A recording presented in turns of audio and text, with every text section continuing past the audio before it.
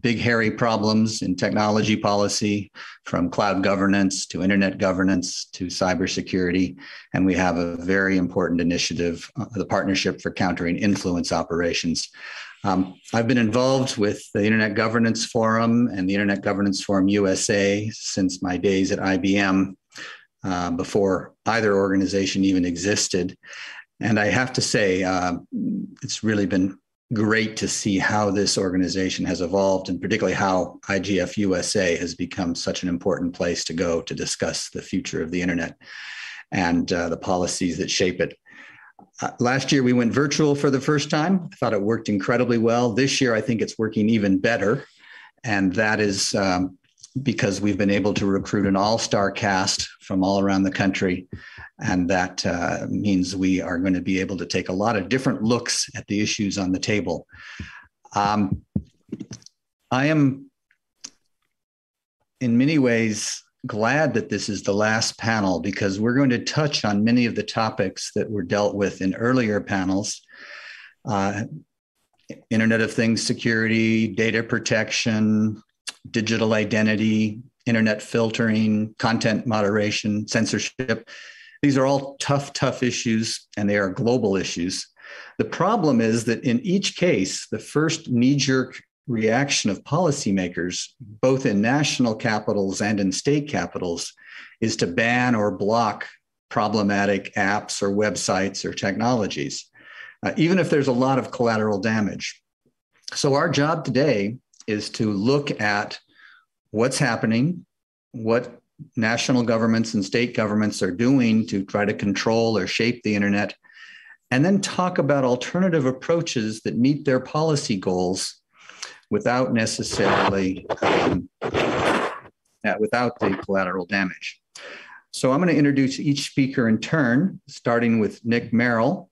Nick is going to do the very hard job of giving us an overview of how the different countries are taking action to try to block the net at different layers in the stack, different techniques they might use, and what that looks like when you actually look at how traffic is flowing, where it's not flowing. And so anyway, Nick is the director of the Daylight Lab at UC Berkeley.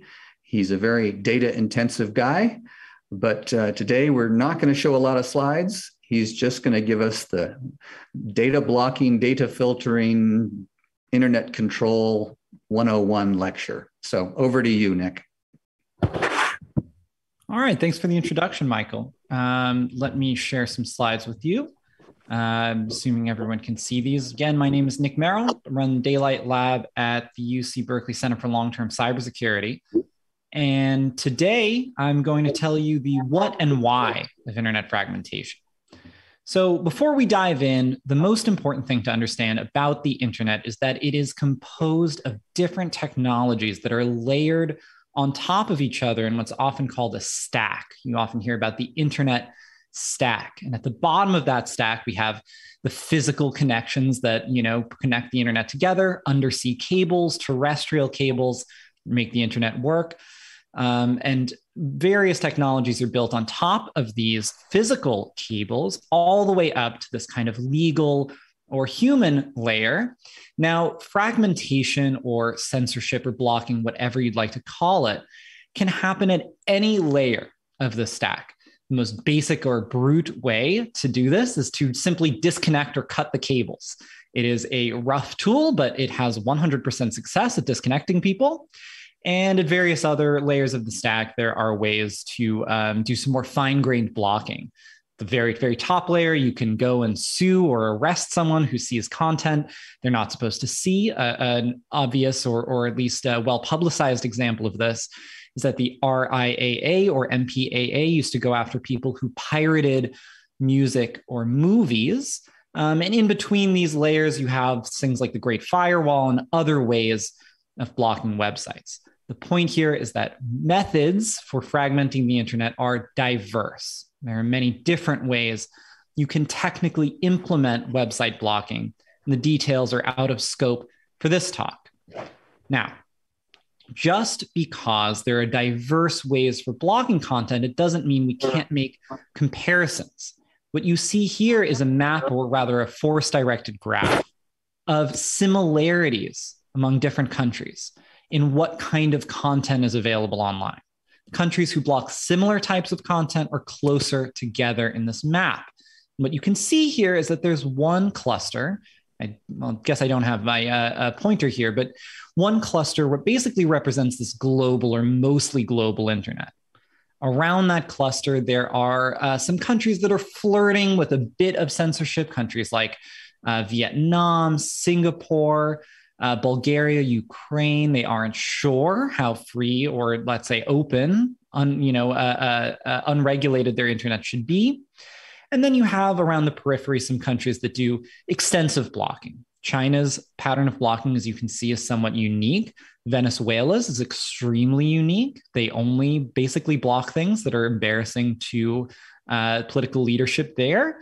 And then we have a cluster on the periphery that's kind of similar to one another. Russia, India, Turkey, Saudi Arabia, Korea. They're really interested in blocking pornography, content related to drugs, content related to illegal gambling. So what you see here, basically, although the strategies here are diverse, there are patterns at the global level as far as what makes different things accessible. Now that we've covered kind of what fragmentation is, what it looks like, a key question is, what drives internet fragmentation? And another way of asking this question, the way I like to ask this question, why fragmentation? Of all the things that could happen to the global internet, why is fragmentation the thing that we see? Okay, here is some background, some necessary background to kind of tee up the answer to this question, my answer to this question. Number one, there are only 3 points here. Here's point number one. Point number one is that the internet both reflects and shapes geopolitics. The internet that we observe is the reflection of different kind of geopolitical relationships between states. And also, as the internet, takes on its configuration, that internet goes on to shape geopolitics. And there's some great work on this. You can follow this link to the slides, which I'll make accessible after this talk. Lemonnier et al. It just came out earlier this year. Point number two, regional blocks, that is blocks that order under the same set of rules and principles, may usurp globalization as the dominant global order, as the dominant logic by which the world is organized. There's a great book about this that my postdoc advisor, Steve Weber, just published called Block by Block. Again, you can follow up this link to learn more about this issue. But the idea here, again, globalization, as we all know, may be waning in its popularity. What may emerge instead are these regional blocks. Point number three, currently the US dominates the global internet. I've written at length about this. Again, there's a link you can follow where I have a blog post that kind of lays this out. Also, Milton Muller has a great book called Will the Internet Fragment that covers this in some detail as well. So these are the 3 critical points that you must understand about the internet before we can answer the question about why fragmentation. So why fragmentation? Well, internet fragmentation is the observable effect of nations challenging the US's dominance over the internet. Another way of saying this, internet fragmentation reflects this global shift away from globalization and toward these quote unquote regional blocks. These are basically 2 ways of saying the same thing. You can meditate on why or how they are the same thing somewhat later. But quickly, and before I wrap up, I'll tell you one more thing. We can detect these emerging blocks by measuring internet fragmentation. I have this op-ed, which you can follow, Show Me Who Bans TikTok, and I'll show you your future allies. The idea here, again, is that there is a correlation between the internet and geopolitics. They reflect and shape one another. Oh, have I frozen here? Oh, dear. It appears you have. It might be good to use the chat to share the URL for your editorial. Sure thing. Assuming you can still hear me, I will do that. And please, whoever's in charge, feel free to stop my screen sharing as it appears to be frozen.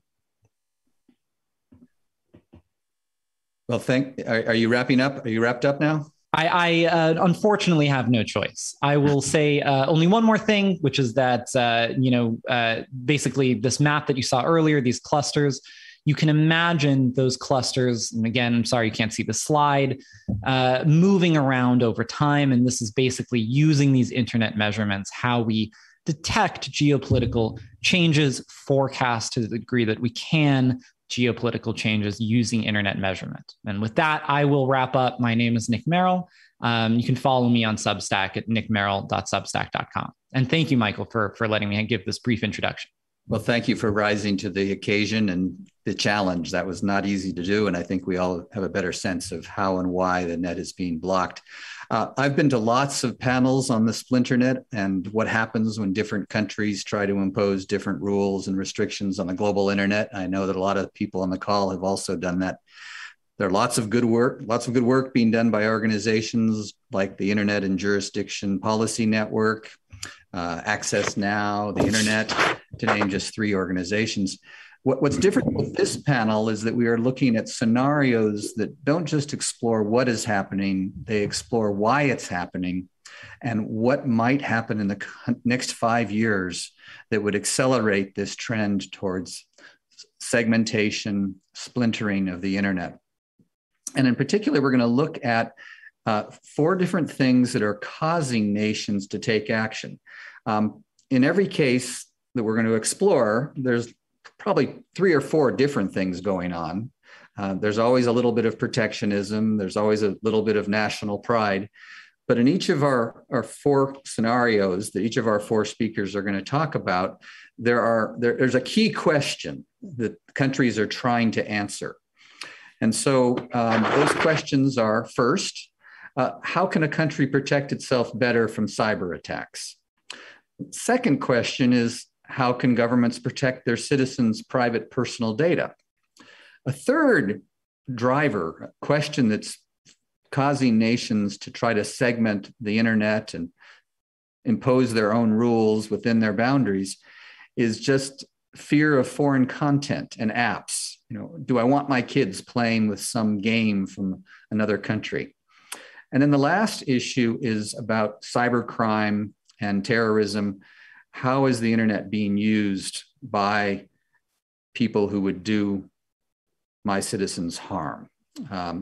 So these are lingering issues, but those of us involved in politics know that what often happens is some big incident kind of drives action.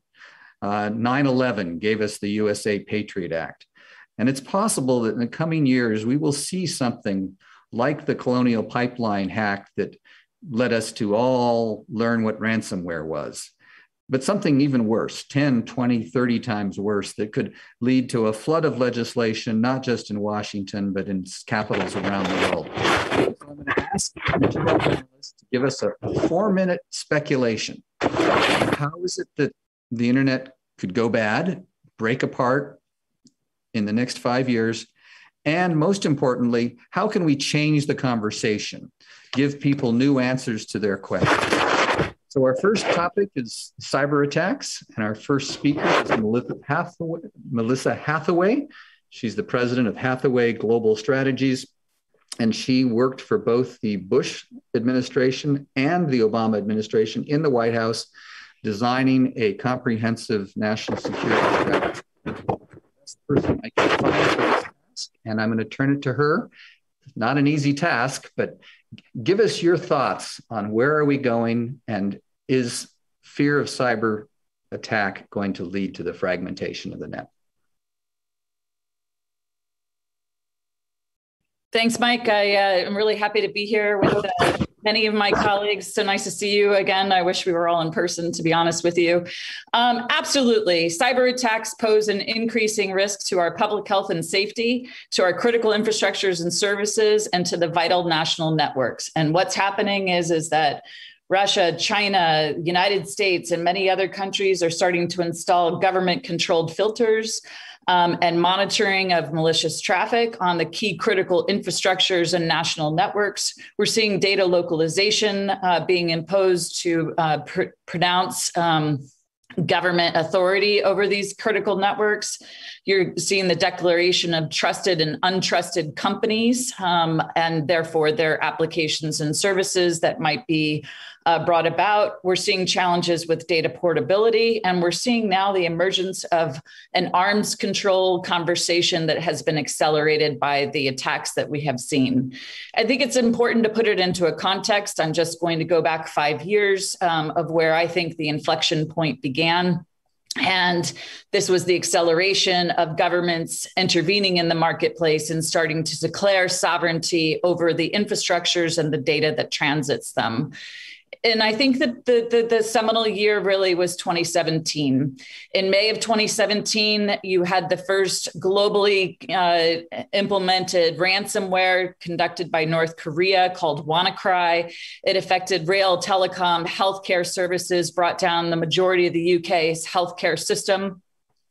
A month later, it was followed by NotPetya, which was attributed to conduct by Russia of a weaponized software update that actually destroyed key industries around the world in more than 100 countries and caused more than $100 billion of economic impact. And within that, you saw key transportation and logistics systems brought offline, with one of the most important companies being hit was Maersk Shipping, that represented 7% of Denmark's GDP. It took them months to recover, and you started to see a national conversation in many countries starting to talk about what needs to be done. And in that very same month, you saw industrial control system, operational technologies from Trisis malware, which was targeted against Schneider Electric's industrial control systems, was designed to sabotage and map the networks and conduct remote control over those operational networks. And as you know, it actually brought about a challenge with a chemical facility in Saudi Arabia that could have actually been a natural disaster. 2018 was the year of the data breach of collecting personal identifiable information, with the top 5 breaches being Marriott, Equifax, Cathay Pacific, Facebook, and British Airways.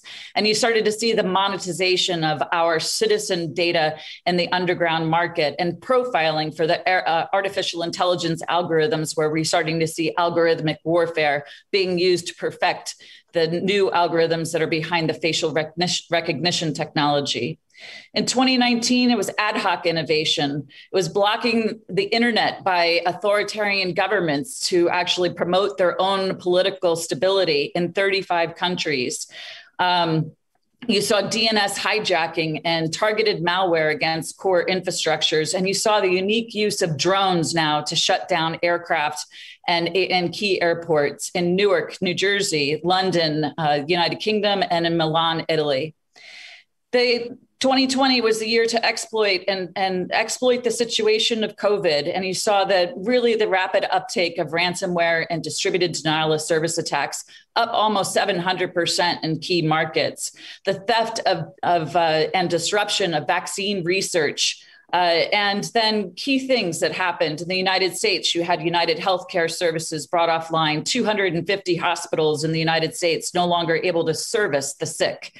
You had Israel and Iran going back and forth between the port systems and the water supply systems. And then, of course, we ended 2020 with the largest breach of an ICT industry and undermining the trusted fabric of every enterprise and critical infrastructure with SolarWinds, which we still see today.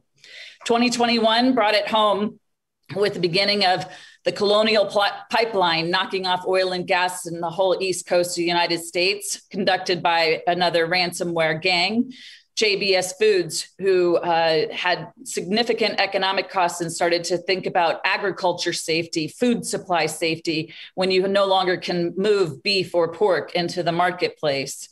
The latest last week was Kaseya, with the knocking off another IT industry, bringing about liability to the small and medium businesses, and knocking off the food supply of all of Sweden with one supplier. Ireland's healthcare system brought down for more than a month. Florida water supply nearly poisoned.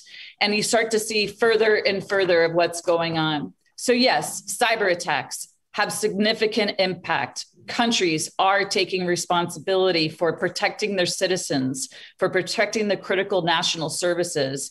And you're starting to see, I think, an escalatory aspect between countries that could lead to conflict. And so therefore, the reactions that are happening is the governments are installing government-controlled filters and monitoring. You're seeing governments start to take action, extraterritorial action against other states to be preventative of trying to take down those malicious activities before they can prevent further or conduct more harm. We're seeing trusted and untrusted companies being blocked or accelerated in the marketplace. Data portability will continue to be challenged as governments start to monetize the data, localize the data, and declare the data sovereign territory of their government. Arms control negotiations are on the rise, or going to be on her horizon. And I think the next 5 years, you're just going to see this accelerate and the tensions between countries going to continue to rise. Thank you. I look forward to the next scenario. Thank you very much. That may be the scariest one. Our next speaker is Harriet Pearson. I got to know Harriet when I was in the office next to hers at IBM in Washington. She became the first chief privacy officer of IBM, one of the first corporate chief privacy officers anywhere. In the last 4 or 5 years, she's been not only continuing her work in data privacy, she's also become a leader on cybersecurity law and working with companies around the world as senior counsel at Hogan Lovells. So I can't think of a better person to cover the question of how are conflicting privacy rules and requirements for data protection going to lead to fragmentation of the net. Hi, thanks, Mike. And I hope folks can hear me. It's good to be with you all. I am marking, I'm not sure I'm celebrating, but at least I'm marking my 25th year of working on these issues, privacy, and backing in from privacy and data protection into data security and then cybersecurity. And I'll paint a little bit of a picture around both privacy and data protection, as well as data localization. I may have a little bit of a good news story, in my view, at least. Privacy and data protection laws and concerns, on the global scale. I think the battle or the debate over should there be law or not law, should the internet be regulated, and what we were discussing 25 years ago, which was let's rely on self-regulation until there's a need for law in data protection or privacy. I think that discussion and debate is over now. The question is, well, how is the how? Largely around the world, privacy laws, if one looks at Professor Graham Greenleaf's compendium, and he tracks every year the number of privacy and data protection laws adopted globally, the rise has been pretty impressive over the last 15 years.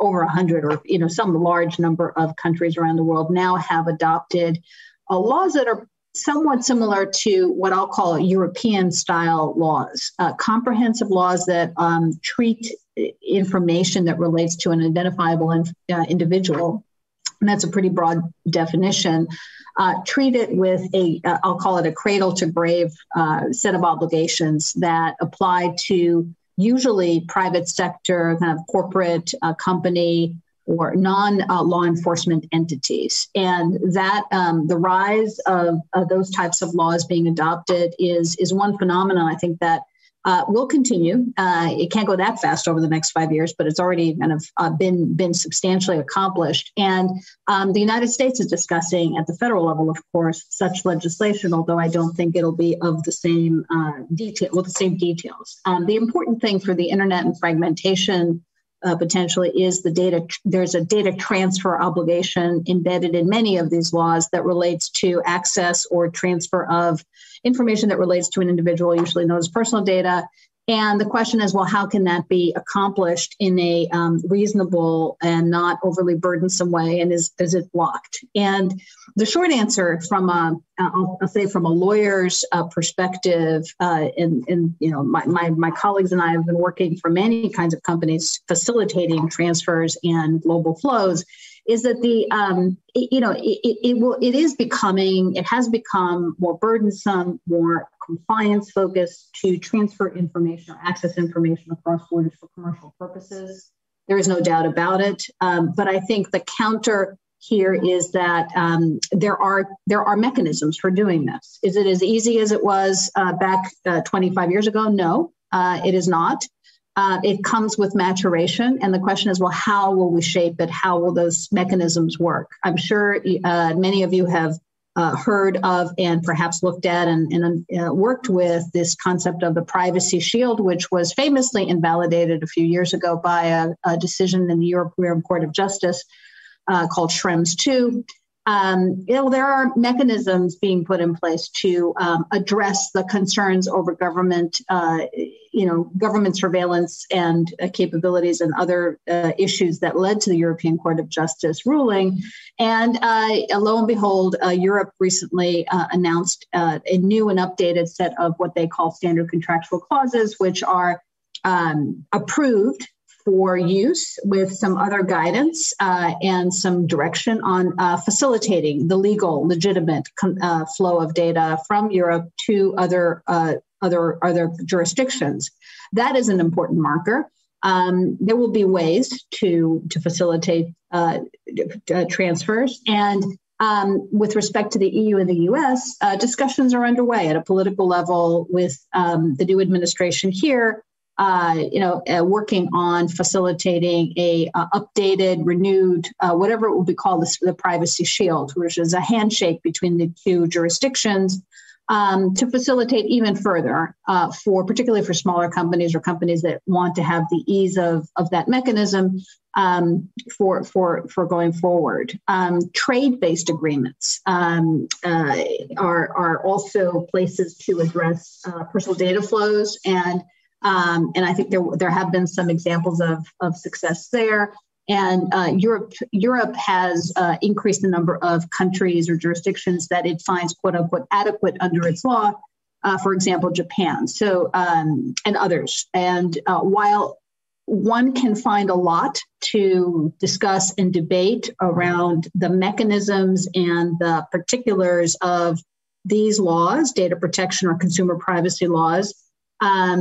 Overall, I would say the DNA of these laws, about 85% of the requirements are somewhat similar. And so for those operating globally, there are practical ways to construct a global looking view of what is the organization's approach to data privacy, data protection from a commercial perspective. Note, I'm not touching the government access to information, government surveillance issue. That is complicated, but it was always there. It was always fragmented. And there, I think I would go back up to Melissa's point, and probably the others will speak to, this is where discussions need to occur around how we, various blocks and how one does deal with government access to information. There are obviously in the United States have been a fair amount of debate and legal work around. And so Harriet, before we get into that yes. would be another half-hour lecture. I'm not going to. Yes, let's not talk about government access. I will not. The bright spot here is two bright spots to know about is 80 to 90% of steps to comply with these laws are common. These frameworks can be interoperable, and privacy by design and privacy engineering. For those of you that are technologically oriented or process oriented, there is a fair amount of energy in that discipline, and that kind of development of discipline and a framework like the NIST privacy framework can enable an international approach to embedding privacy concepts, data protection concepts into technology, which is promising. Not easy, but promising, and I think it will advance over the next few years. Data localization, a harder issue to address. I think it's thorny because the motivation and drivers here are sensitivity of data for governments. They want to facilitate law enforcement access, and there's outright protectionism. And so there are risks associated with localization that have to be managed, and I'll leave it at that. Thank you very much. That was a very tough task, but you did it very well. I think the even tougher task will be our next speaker, Deji Olukotun, who is with Sonos. You got it. Thank you very much. We practiced it the other day when we talked. But he's sort of a multi-stakeholder man. He is with the corporate world now, but he used to work at Access Now, and before that was the person who launched the Digital Freedom Program at PEN America, and he also writes science fiction. So he does a lot of scenarios, knows how to do them, and he gets to do a scenario or 3 or 4 on how cultural differences between countries could lead to fragmentation of the internet. And take it away. Thanks. Thanks, Mike. So I am definitely talking in my personal capacity here, and I'm going to shift up the tone a lot. I took a pretty broad interpretation of your mandate. I'm actually going to read you a little tiny flash fiction. So this is called the Blue Hop Blues. It's the year 2026. There is a hotly contested election in Texas that is going to tip the balance of the US Senate. 2 weeks before the election, the candidate Lucy Garbazian dies of cardiac arrest while on a private weekend retreat. Only her family and inner circle know of her death, but the election is so close that if the news were revealed, the opposing candidate would surely win. With so much at stake, Garbazian's team hastily decides to cover up the death, believing that her normally secluded lifestyle would prevent journalists from asking too many questions. Just in case, her team uses off-the-shelf deepfake technology from Russia to release a 15-second campaign video in which she yells, "Hook 'em horns," on the eve of an important college football game.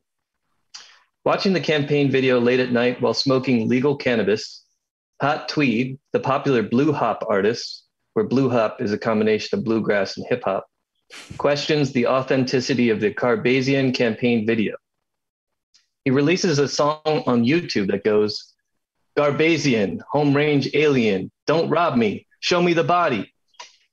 The banjo riff is surprisingly catchy, but more than that, it catches fire and goes viral for a few minutes until YouTube's AI flags the video for takedown and automatically refers the video to the police for inciting violence against a public official. Hot Tweed is detained the following day and spends the election behind bars until he can post bail. The election proceeds as expected, and Garbazian wins by a narrow margin. Hot Tweed is vindicated by the announcement that Garbazian has died and talks to a popular podcast host. The news leads to protests, riots, and undermines trust in the political process. So there are 2 reactions to this scenario from 2026. First one is a negative one. Legislators around the world introduced bills banning deepfakes and mandating digital platforms to take them down.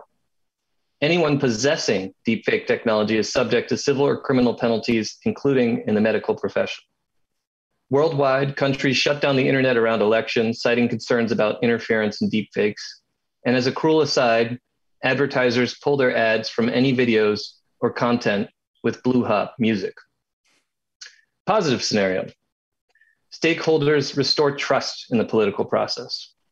A well-funded global multi-stakeholder body on deepfakes involving academia, government, industry, and civil society is formed. The clearinghouse quickly and expeditiously labels videos of public concern as authentic or not, based on their deepfake algorithms in near real time. There's transparency around decisions in both plain English and machine-readable format. And there's ESG reporting on how platforms handle deepfakes, leading to investor scrutiny of platforms.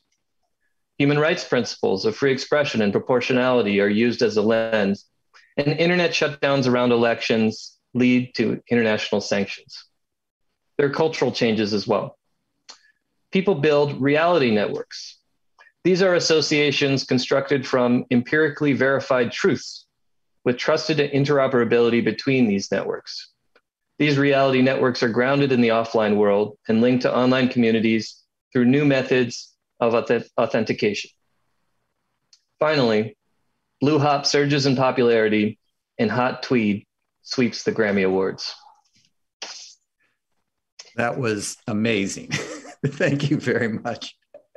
We'll have to reconvene in 5 years to see, or in 5 years to see, or I guess it will be 5 years to see what has happened November of 2026. Okay, David, give us the scenario for cyber criminals setting our policy. All right. Well, thank you. And it's very hard to follow on the heels of that. Quite impressive. And actually all the speakers before me, but I will try and do my best. I was going to say that I often approach conversations like this like jazz. I do jazz improv, and I try to build off the things that have been said, both in the chats as well as what's come before me. And so maybe I'm doing blue hop this time. So trying to make it move forward. So on cybercrime, I'd like to put forward a premise, which is the good news is we've succeeded in democratizing internet technologies. The bad news is we've succeeded in democratizing internet technologies. And so that means people can now do things that were only possible either by large nation states 20 or 30 years ago, or some very large corporations. And we already heard a little bit about what's happening in the era of what's possible as we see with deepfakes. But the reality is you don't even need deepfakes right now to do some of these cyber crimes. And of course, the biggest one, as we heard from Melissa, is ransomware, which has gone from, I believe, it was 4 years ago, it was $5 billion in estimated total global damages, up to then 10 billion the following year, to then 20.2 billion. And so anybody's guess as to what ransomware damages will be this year, but it's not on a good trend. And what we're seeing is it's cybercrime, but it also seems to be cybercrime, I won't say as a political tool, but it seems at least sanctioned as long as it's not used against your own country in some cases. And so we're seeing that be a bit of an issue. As some of you may know, some of this ransomware, if you go ahead and put your keyboard in a certain Cyrillic alphabet, it actually deactivates some of the ransomware. I'm not saying you go and do that, but that's an interesting sort of finding there. And so we are facing the challenge that, as said earlier by Nick, it could very well be the reason why we're seeing a rise in ransomware, aside from the fact that these tools are getting democratized, is we're also seeing increasing failed nation states. And so this is a way to make money, as long as you don't do it to yourself. It's a way to sort of import capital from overseas. And so it raises interesting questions in terms of both how do we address it? Is this something that, can a small startup ever expect to have the suite of tools that a large company or a large government organization might have to defend itself?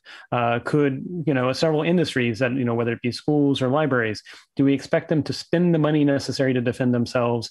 Or is this something that we need to actually start thinking about ransomware protection as a utility? And so I raise this as something to think about in terms of moving forward.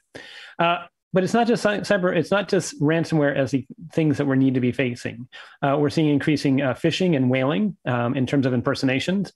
We did see about a year and a half ago what was, or at least rumored to be, a deep fake audio that impersonated the CEO and requested a transfer of funds. And unfortunately, before anyone thought otherwise, the funds were transferred and then they disappeared.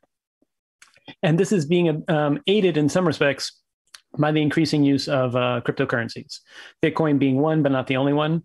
The good news story is it does seem behind the scenes that governments have developed relationships with some of the cryptocurrency platforms. You may have seen after the Colonial Pipeline attack, there was apparently a stop of the payment before it actually reached the individuals. And so that's a success that probably went behind the scenes and should be celebrated.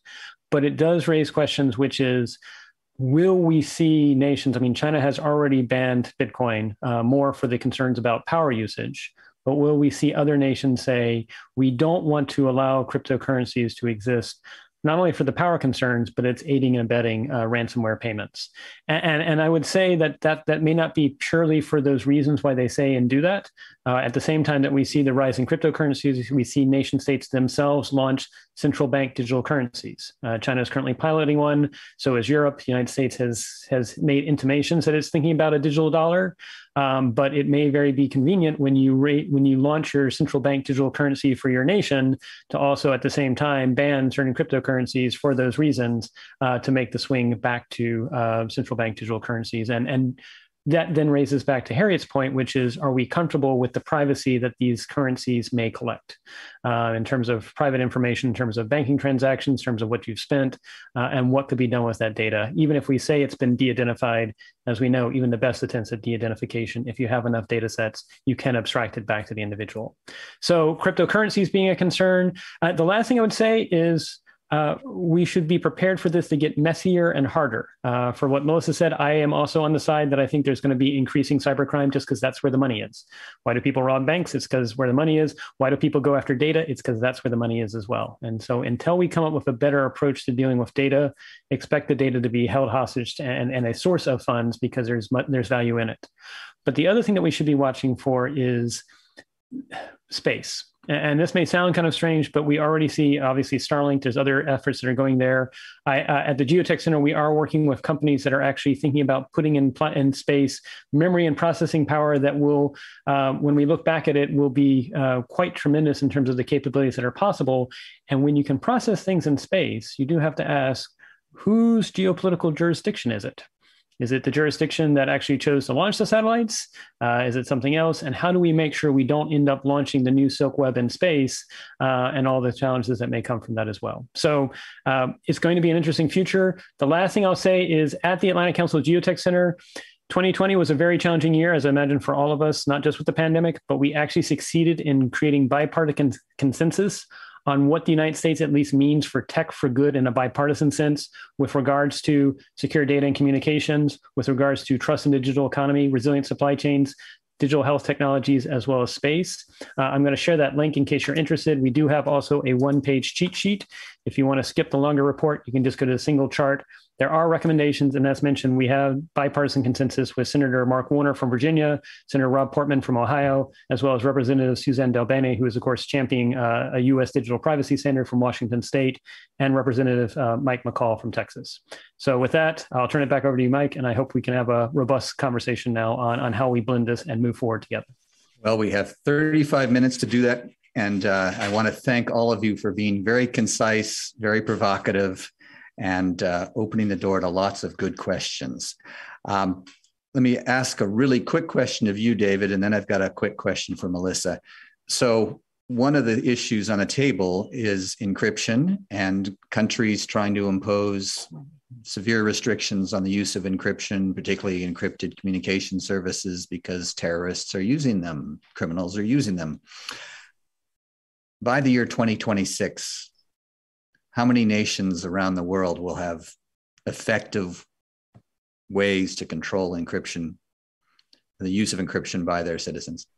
That's a good question. So I think there's obviously the concern, and I think, whether it is putting something in the middle so that the encryption looks like it's actually working when it's not, or, basically, just trying to put a ban. I think, again, going back to Nick's diagram, if I was to guess, and again, if I had a perfect crystal ball, I'd be playing the stock market right now. But that said, I would probably say, let's estimate that we see 20%. And we see this as a technology that's being exported.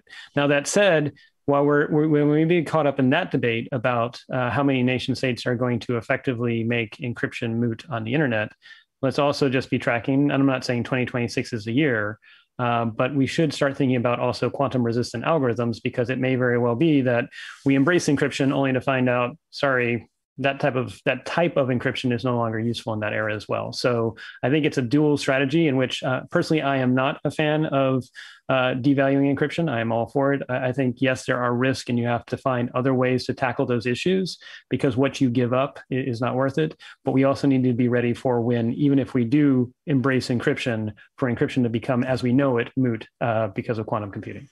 Well, just to do a plug for last year's IGF-USA, there was a very interesting debate over this whole question of encryption. Melissa, I'm going to give you the easiest question. I've gotten several requests.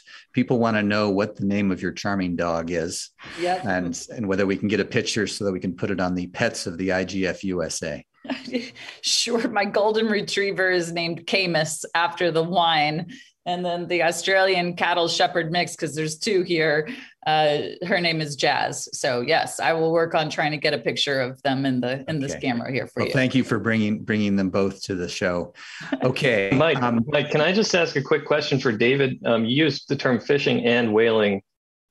What do you mean by whaling? Yeah, whaling is a specialized form of phishing in which you're going after the CEO. So you're going after a VIP in person. The example that you gave of the deep fake. Yep, okay. Exactly. That's whaling. So we've got a couple of questions queued up here. First, I'm going to turn to Steve Bianco. We mentioned how national capitals are trying to close down the internet. And the fact is, things are happening right here in the United States. State laws are being passed that are leading certain services not to be available. Then I'm going to turn to a question from Amir on the Q&A, and we'll go from there. So Steve, your question? Hey, thanks, Mike. This is a true and an ongoing example to show a scenario that's both credible and very destructive to innovation and consumer benefits. And it fits tightly with scenario 2, but others are interested to react. The state of Illinois enacted the nation's first biometric privacy law in 2008. BIPA, it's called Biometric Information Privacy Act. It was intended to address fingerprint data collector who use the information in an unauthorized way. So the law says that before you collect any biometric information, you require a written notice to the person and then get their written release just to collect it, not to use it. Well, that entitles, in this law, anyone whose data is collected without a written release to a $5,000 claim for every incident without any showing that they were harmed or there was any intent to harm them. Well, this has been a real boon to predatory trial lawyers and a real pain for Illinois consumers. The Chicago law firm Edelson is legendary for having brought class action lawsuits on behalf of unnamed and unknown consumers in Illinois who may have used facial recognition to tag faces across their own personal photo albums without getting the written release from the family members, friends, and teammates whose photos were in their albums. Edelson won over $1 billion suing Shutterfly, Apple Photos, Amazon Photos, Facebook, and Google.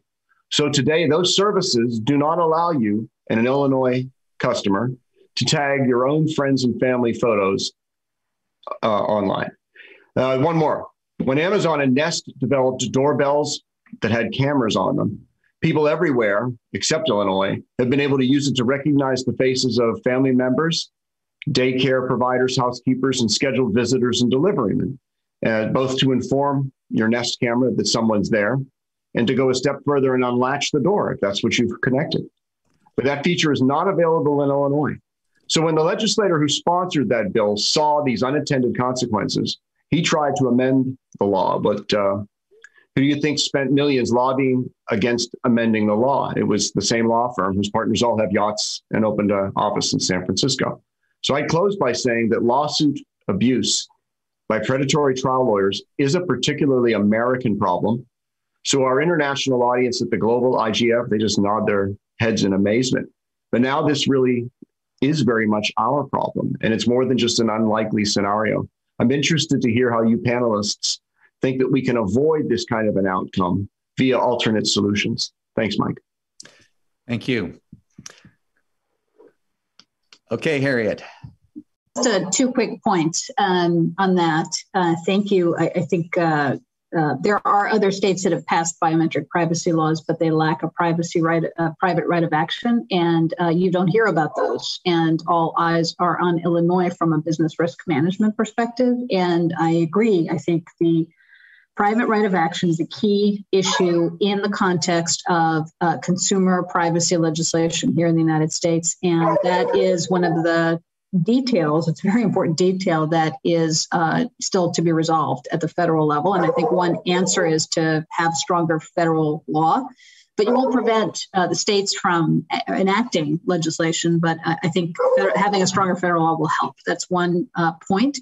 The second point is that perhaps unbeknownst to many of you all, Europe has enacted a equivalent of a class action framework via a new directive that is in the process of being implemented member state by member state, that over the next several years will actually start allowing for private right of actions, collective actions, as they call them there.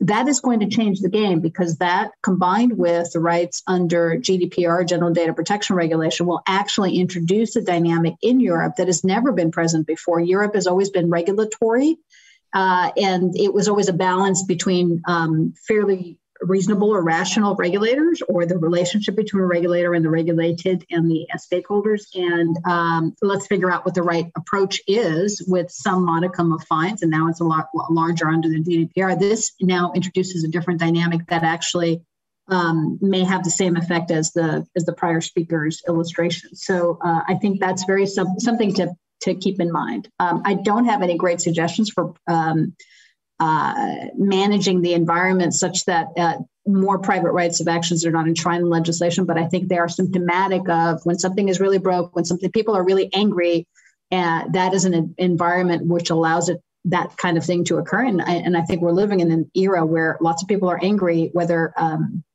for various reasons. Let's say it that way.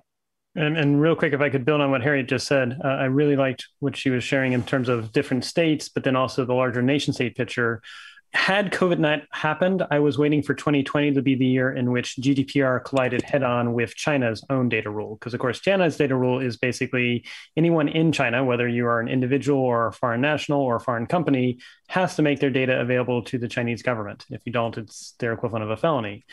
That is complete opposite of GDPR. But of course, the pandemic happened and it didn't get determined. But I think we're going to see in the next 2 to 3 years cases where either individual nation state rules on privacy and internet capabilities or state relative to nation state laws will collide. And it'll be interesting to see how does arbitration happen on the global stage.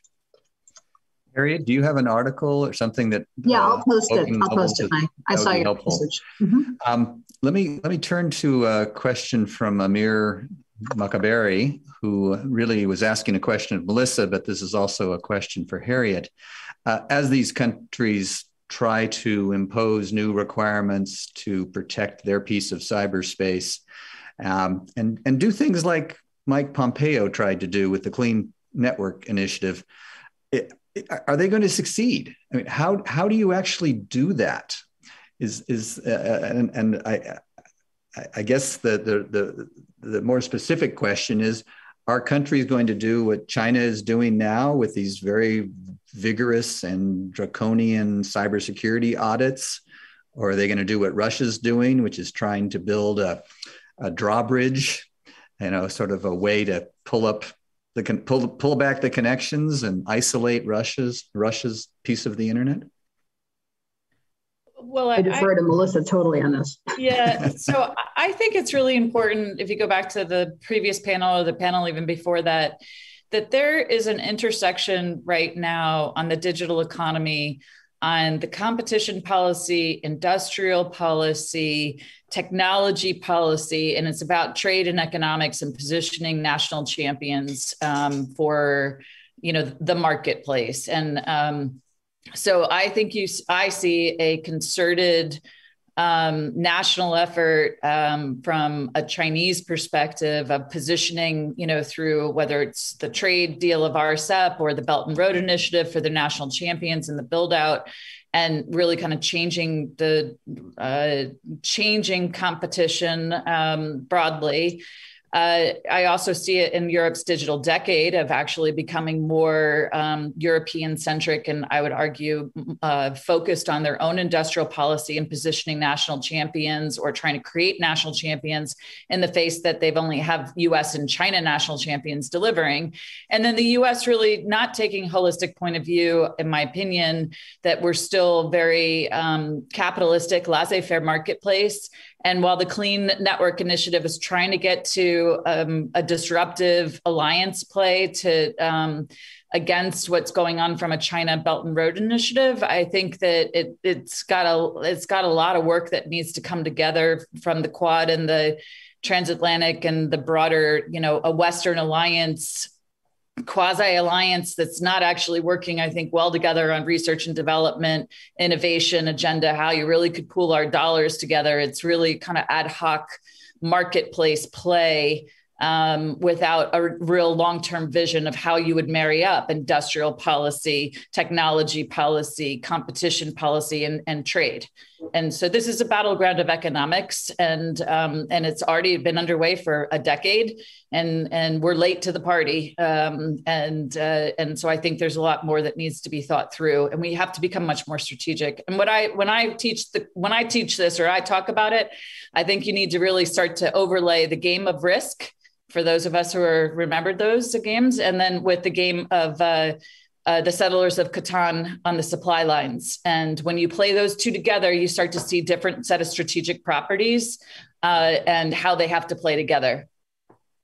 That is a great analogy. And as somebody whose daughter was a big fan of Catan, I really appreciate bringing in the cooperative piece of the puzzle. This isn't just an economics battle, though. It's also a battle of words. And in the chat, there's been a lot of discussion about sovereignty and this whole idea of data sovereignty and digital sovereignty. That sort of biases the choices. A lot of people are using that word, that phrase, knowing that saying sovereignty puts you in a 350-year tradition. And who can be against national sovereignty? So my challenge for you is there a better way to frame it? Is there a different phrase we should be using when the Europeans use digital sovereignty or data sovereignty? The Swiss actually talk about digital self-determination, which I like a lot better because it's focused on the self and you being able to determine what you want as opposed to what government wants. But there's also strategic autonomy, which is also another great government word. How do we counter this? How do we acknowledge that nations have a role here, but they aren't the role? They aren't the only player here, and that subdividing cyberspace isn't as easy as subdividing the European continent.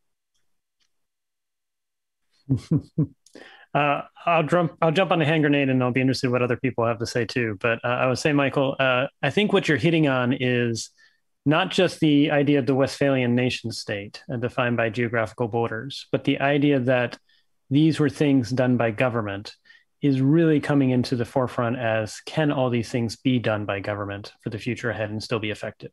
And especially for the internet and everything like that, we need to think about not just government, but two other players, which is obviously the public, but of course, that in theory is supposed to be embodied in the will of the government, but we know there's challenges there. And there also within the public, there are different fractured and fragmented tribes there.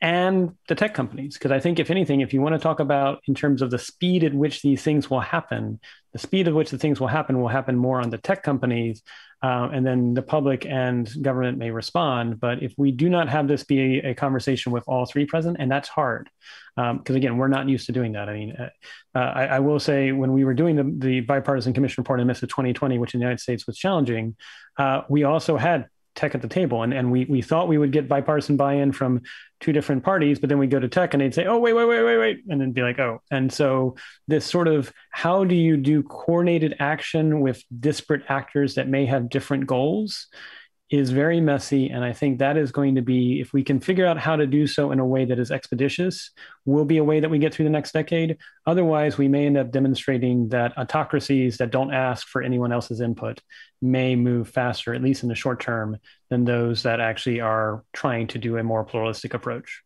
I'm going to put Deji I'll hop in. If you can give us an optimistic outcome here, is there, or point us to another science fiction writer who may have given us a world where we're actually going to have empowered citizens and the state will let us have our space and our tools and our content and our games. Sure. Putting me on the spot a little bit, but this is where the multi-stakeholder initiative, I know people overweight those, but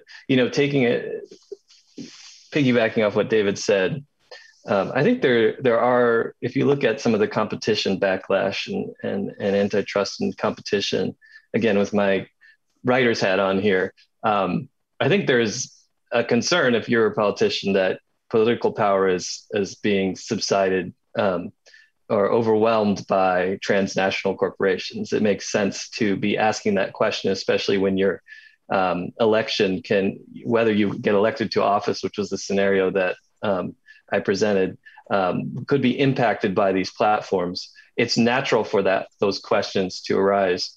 I think having participated in different multi-stakeholder initiatives, I think that was the challenge as well, which is at least the funding models were dominated by the companies that could pay. That was sort of, the revenue base. So the bigger you are, the more you pay, and it weights things in a weird way.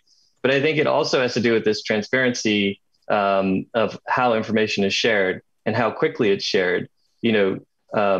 transparency, even the best transparency initiatives, if you think of this information moving across fiber optic networks at the speed of light, transparency is always going to be slower than that. So how quick can you get? How can you share that information in a way that people feel is helpful? So I think that balance of seeing the innovation happening within the technology sector, academia, I think, has a huge role to play. And you do see those partnerships with tech companies. I think it raises lots of interesting questions in terms of sovereignty. But I think sometimes we just have to admit that if you are a politician and you're used to having a certain kind of power, and there are now actors who are at the table in a way that has never been seen before in history, that's going to create a lot of tensions around this, and maybe motivating some of these behaviors around national sovereignty. We don't know. I don't know, but I just don't see that wrestling with power in terms of a giant platform versus someone who's been elected to office or appointed to office. In terms of the science fiction stories, I mean, Star Trek has imagined it all. So it's hard to go where people are individuals are empowered, and the Federation. That's a good place to go. There's a lot, and there are a million different episodes. But there are a lot of other. Malcolm Alder, who's I believe has appeared at this conference, has imagined different kinds of elected sovereignties where it's based entirely on population, and you can select which population you participate in around the globe. So there are different thinkers on this. And what's the name of that book? I think it's called Infomocracy. Infomocracy. Thank you. Yeah, sure. I was on a call last week with David Brin, and he pointed to a book by Frank Pohl, Cool War, which is from about 50 years ago. And according to David, outlines a world that looks very scary. Basically, all the countries of the world are using the most vicious cyber attacks they can and disinformation to just bring down civilization. And it's a very nihilist kind of view. And in the 60s, it sounded terribly pessimistic, but today it sounds a little bit like our headlines. One word that's coming up in the chat is interoperability, and whether we can get policies that have interoperability built in. I think someone mentioned the Universal Law Commission, the Uniform Law Commission. They're just yesterday approved a draft privacy law for state legislatures and the US Congress to consider. And what they did is they didn't say, this is what you got to do. They said, we will accept your privacy policies if you can show that you are compatible with the following existing codes. And that could include the California law, that could include GDPR. It's sort of a way to say, here's a bar, here are 5 different ways to reach it. Is interoperability of policy something we can hope for? We did it very well with the internet. You can run lots of different technology using the same interoperable standard.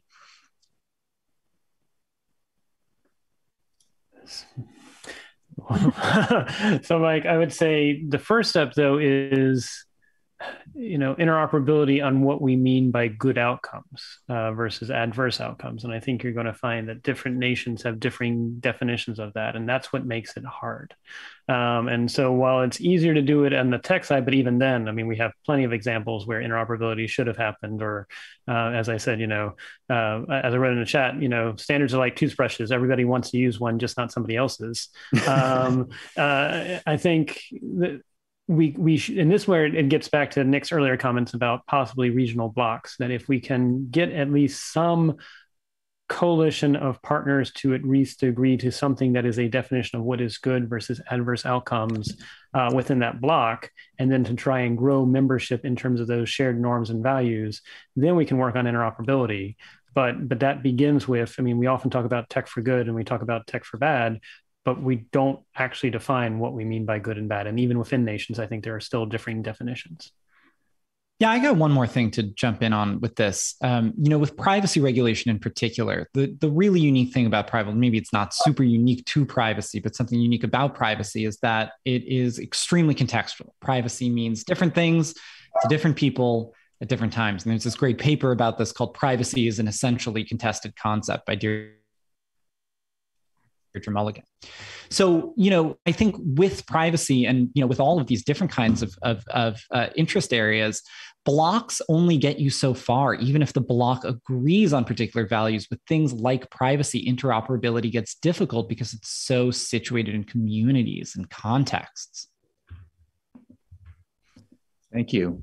Going back to interoperability. But I just need to just interject one thing on that. However, I'll repeat a point I made earlier, just with an emphasis. The 80 to 95% of the steps that are common across jurisdictions, that if you want an organization that collects and manages and handles personal information to be respectful of privacy, the steps that can be taken, can be embedded, are actually common. Contextual, yes, from an individual's perspective, but the processes and the rights and the frameworks can be common across. And that's why I think effectively we're on the verge of getting a somewhat rough consistent frameworks of law. And then it becomes a question of values. And you'll never get interoperability of values unless, we go to a global culture or blocks of culture, which, may happen, but it's more likely to be vertically striated as opposed to horizontal striated based on geography. Other comments on how we can have 5 different ways to achieve the same goal and get countries to recognize that each of those 5 ways work, either in privacy or cybersecurity?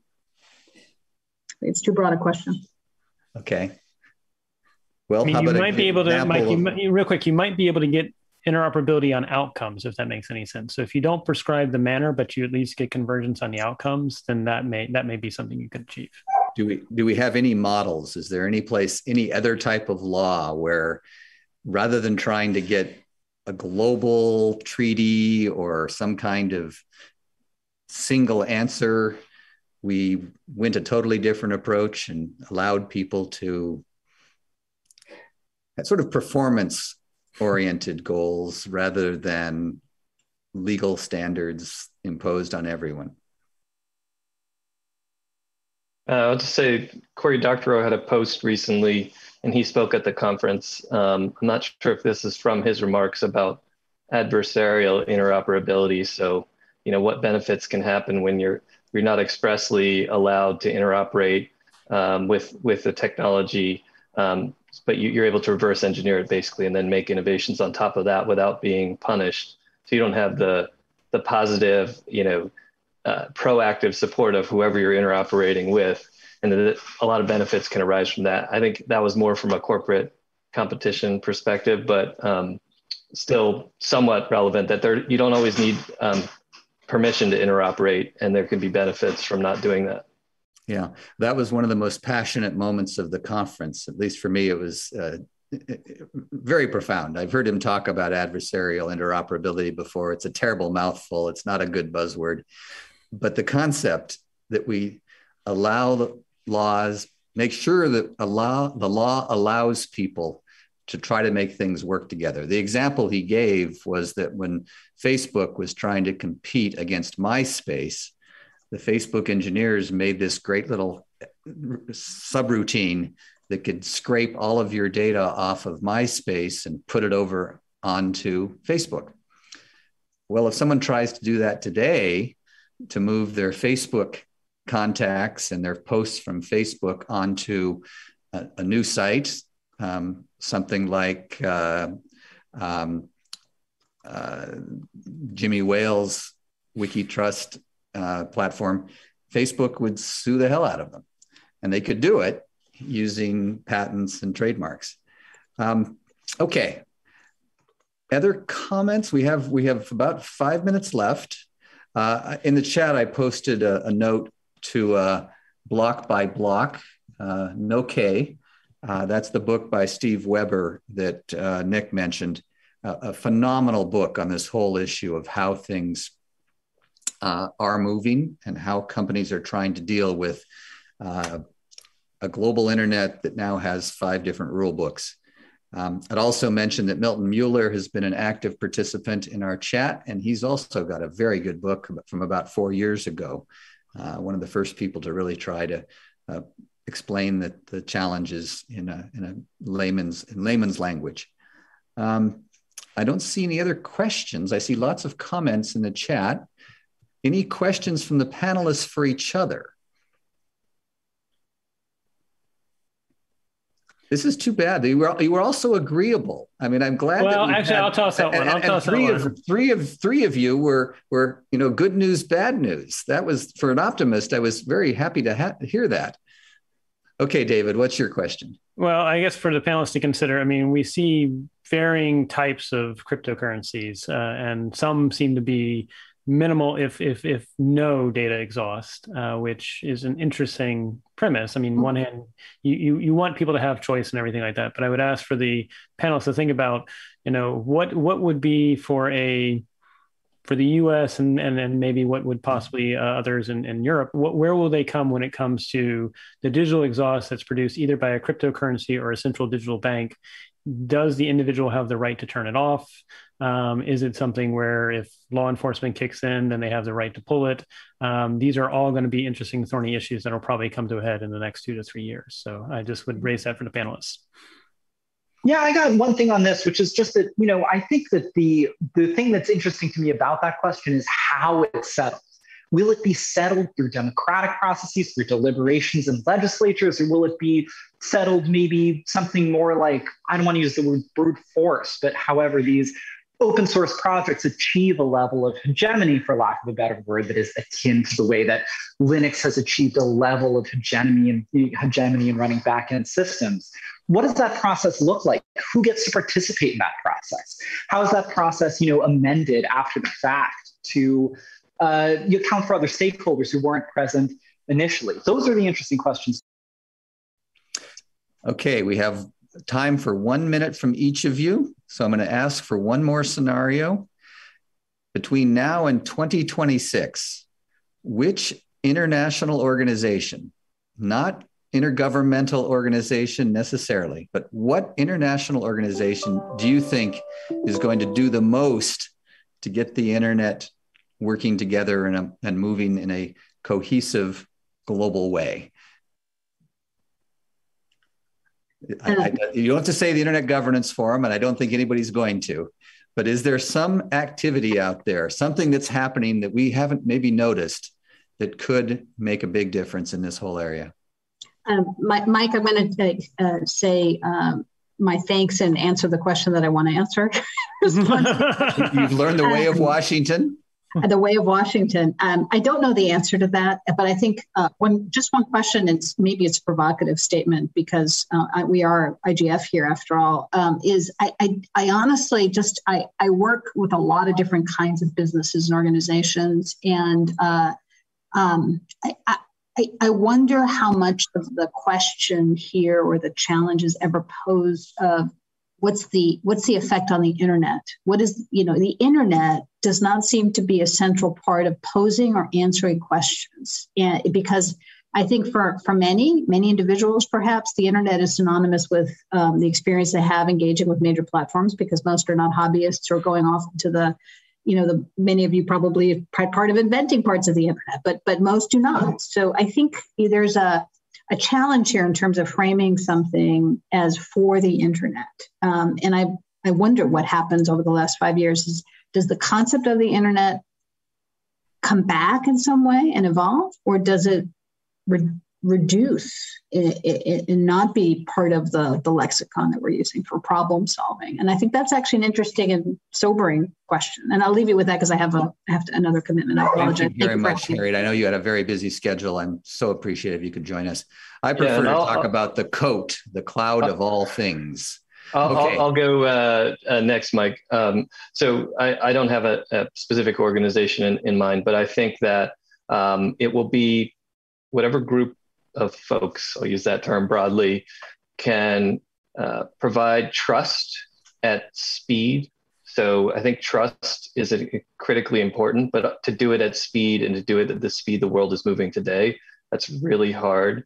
And related to that is this concept of shared realities, that to the extent that you believe that people are, splintering along what they believe in and what they don't, has always happened with fewer public squares. That's come up in other conversations. But how do those shared realities pool together and lead to action? For me, ideally, because of my background, that all this would be underpinned by human rights that should apply in these contexts. So, Nick, what's your answer to this question? Is there a sleeper organization? Is there a community out there? I think this is an intentionally provocative answer, but I think that we can't underestimate the capacity of NATO to enforce certain norms in the name of security in order to prevent, let's say, fissions forming between allies where it would be not advantageous from a geopolitical perspective. Whether that will actually happen, whether that can happen, I don't know. But, it's something I like to think about sometimes, what it would look like and why that, why that might come to pass insofar as NATO is meaningful in preserving stability among those allies. Okay, Melissa, you know something about NATO. I don't think NATO is the answer. And because that really just excludes the whole fact of what's going on in China and the ASEAN. If you accept that this is about the digital economy and about digital flows of data that is monetized and contributes to our economies, the organization that should embrace it for economic stability should be the G20. And because they have 80% of the resources, they have the majority of the population, they have the flows. And if you think of it as the G2, US and China as the predominant players right now, and then the other economies that are all either they're going to buy or participate. That's to me, while the G20 is not as effective as it could be, probably it is the place where the economics play out. So. And it is the place where the heads of state are meeting, so that it's neutral. It's not NATO, which is not neutral. You have to pick something that's global and that includes the largest economies and the biggest powers that can drive change for the world. Yeah, my colleagues and I are doing some work on digital leadership and how the countries that are doing the right things are the ones where the heads of state actually engage and start banging the heads of the ministers together until they come to consensus or come to their senses. So David, Bray, you have the last chance to answer the big question. Is the GeoTech Commission the answer, or is there some other place? No. We are just simply one piece in a much larger puzzle. I was actually going to say G20, so I will give a +1 to Melissa, but I will then offer an alternative future as well. So should the G20 not rise to the occasion, it will be those tech companies that are doing internet in space that create something completely new.